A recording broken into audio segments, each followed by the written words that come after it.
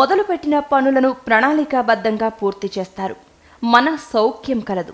కొన్ని కీలకమైన ప్రణాళికలు వేసి వాటిని ప్రారంభం కూడా చేస్తారు. విందు వినోదాల్లో పాల్గొంటారు. ప్రయాణాల్లో జాగ్రత్త. వెంకటేశ్వర స్వామిని సందర్శించడం మంచిది. సంపూర్ణ కార్యసిద్ధి కలదు.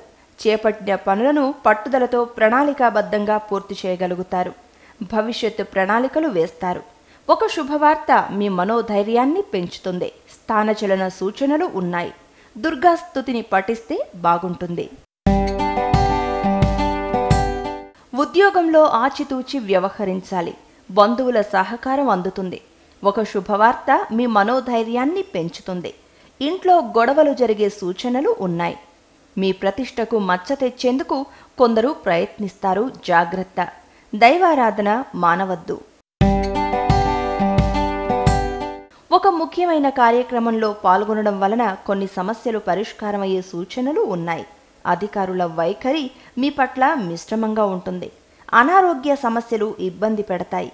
కొన్ని పరిస్థితులు మిమ్మల్ని నిరుత్సాహపరుస్తాయి. గోసేవ చేయడం వలన మంచి ఫలితాలు పొందుతారు. యశోవృద్ధి కలదు. కొన్ని చర్చలు మీకు లాభిస్తాయి. అధికారుల సహకారం అందుతుంది. వృత్తి ఉద్యోగ వ్యాపారాది రంగంలో అనుకూలత కలదు. ప్రసన్నాంజనేయ స్తోత్రం పారాయణ చెయ్యాలి. ధర్మసిద్ధి ఉంది. సొంతింటి వ్యవహారంలో ముందడుగు పడుతుంది. బంధుమిత్రులను కలుస్తారు. ఆధ్యాత్మిక కార్యక్రమాలలో పాల్గొంటారు. ప్రయాణంలో జాగ్రత్తగా ఉండాలి. ఒక వార్త బాధ కలిగిస్తుంది. సుబ్రహ్మణ్య భుజంగ స్తోత్రం పఠించడం మంచిది. చేపట్టిన పనులలో ఆటంకములు ఎదురైనా అధిగమిస్తారు. శ్రమ పెరుగుతుంది. ఇన్నాళ్లుగా మీకు అనుకూలంగా ఉన్నవాళ్లు వ్యతిరేకంగా మారే అవకాశం ఉంది. సంబంధ బాంధవ్యాలను పటిష్టం చేసుకోవడం మంచిది. వృధా ప్రయాణాలు చేస్తారు. ఆచితూచి మాట్లాడాల్సి ఉంటుంది. అష్టలక్ష్మి స్తోత్రం పఠిస్తే మంచిది.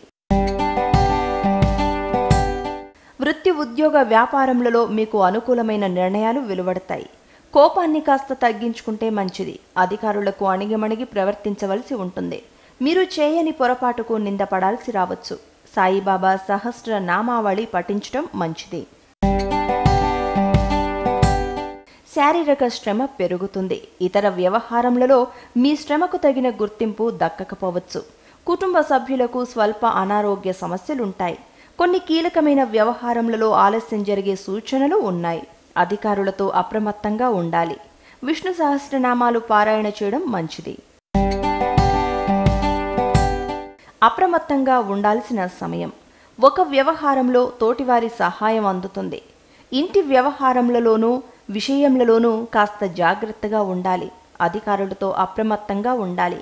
కుటుంబంలో చిన్నపాటి అభిప్రాయ భేదాలు వస్తాయి. భవానీ స్తోత్రం పఠించాలి.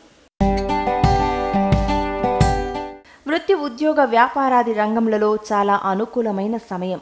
కొత్త బాధ్యతలు మీద పడతాయి. కుటుంబ వాతావరణం అనుకూలంగా ఉంటుంది. అనుకున్న పనులను అనుకున్నట్టు పూర్తి చేసి అందరి ప్రశంసలను అందుకుంటారు. శారీరక శ్రమ కాస్త పెరుగుతుంది. బంధుమిత్రులతో విభేదాలు రావచ్చు. దైవారాధన మానవద్దు. వృత్తి ఉద్యోగ వ్యాపారములలో అభివృద్ధికి సంబంధించిన వార్త వింటారు. బంధుమిత్రులతో కలిసి శుభ కార్యక్రమాలలో పాల్గొంటారు. మీ కీర్తి ప్రతిష్టలు పెరుగుతాయి. కొన్ని సంఘటనలు మిమ్మల్ని ఉత్సాహపరుస్తాయి. సుబ్రహ్మణ్య భుజంగ స్తవం పఠించాలి.